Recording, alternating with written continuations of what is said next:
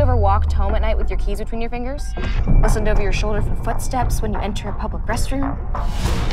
Smile at someone who frightens you because maybe if you're nice enough, maybe they won't actually hurt you?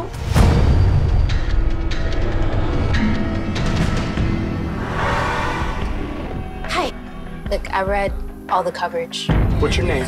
Dakota Haggerty. You're safe now. The rescue, the trial. Look, I don't know what you're talking about, but whoever you're looking for, it isn't me. Do you have any questions about your assignments, your grades, ASMAX, my GA? I know that something happened to you. Maybe I'll tell you about it sometime. What are you doing tonight? Maybe we can go to O'Shea's, grab a drink. That sounds nice. Hey,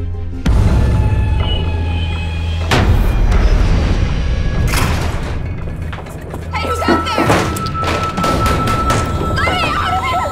Let me out of here, please! You have to let me out! Maybe somebody's pulling a harmless prank.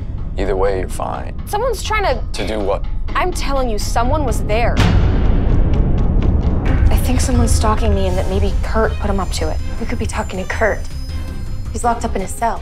But isn't the professor with the past? What do you mean? Before he came to teach her, he was involved in this massive court case. Dakota, shouldn't you be studying?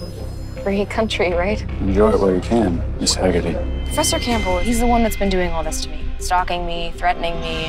I can't eat. I can't sleep. I hear footsteps when there's nobody there. Someone has been torturing me. And you think that someone is me?